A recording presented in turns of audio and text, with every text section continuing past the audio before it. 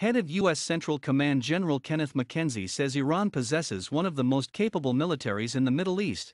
The top general said Iran's ballistic missile force is the most formidable in the region.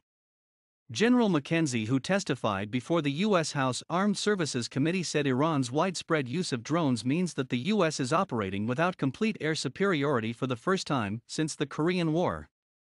Iran stated that its military capabilities are merely defensive, and they're designed to deter foreign threats with a foreign presence in the region, i.e. the United States, the massive arms sales to the likes of Saudi Arabia, and let's add Israel's destabilizing actions into the mix. Having a sufficient military capability, like the one Iran has established right now, is a must for Tehran.